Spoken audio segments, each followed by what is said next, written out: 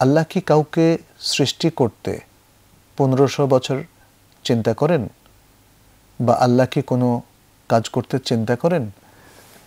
প্রশ্ন করেছেন। হ্যাঁ, কেন প্রশ্ন আসলো, কিসের ভিত্তিতে প্রশ্নটা করলেন ভাই, সেটি কিন্তু আপনি বলেননি।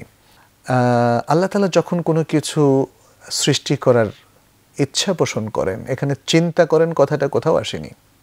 তিনি তখন বলেন কোন, কোরআন বলছে তারপরে ফায়াকুন, তিনি তখন বলেন কোন শব্দটা, অর্থাৎ হও, আর অমনিতা হয়ে যায়।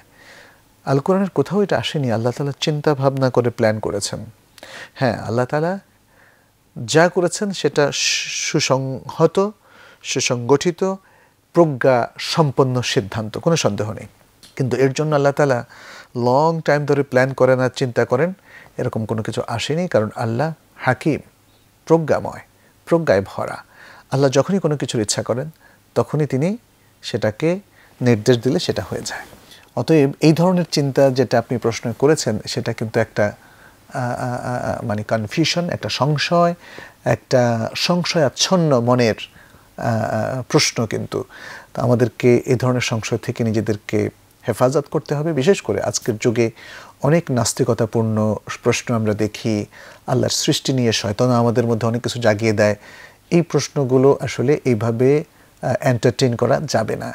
এই প্রশ্নগুলোর মধ্যে নিজেকে মানে আল্লাহর কাছে আশ্রয় নিতে উদ্বুদ্ধ করতে হবে বিতাড়িত শয়তানের কাছ থেকে।